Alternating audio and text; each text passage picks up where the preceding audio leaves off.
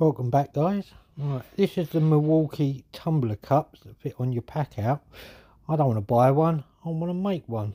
Let's see how I get on. I'll show you, see if I'm successful. Right, let's get started. Okay, I'm excited about this one. Okay, first of all, what you're going to need to do is get yourself a plastic tumbler cup.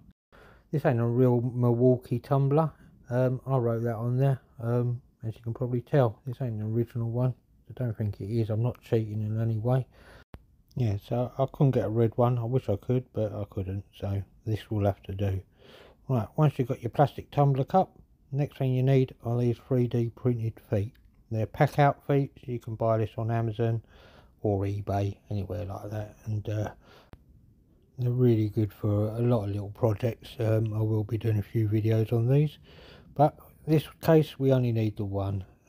So let's get started. Right, tip your cup upside down, make sure it's empty, don't want no liquids in it at the moment. Upside down, these pack out feet, they basically screw onto whatever you want them to screw onto.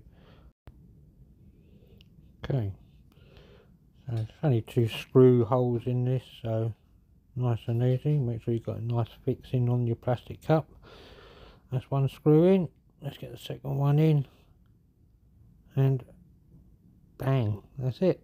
And it really is that simple. 2 screws into the bottom of your base of your cup, and job done. Let's go see if it actually works. Looks good, doesn't it? Like the real thing.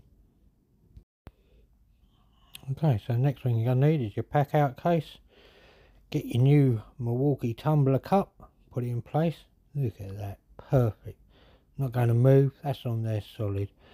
Put your drink in, and look at that, wow, absolutely perfect. See, nothing's going to spill out from the top here, so nice and safe.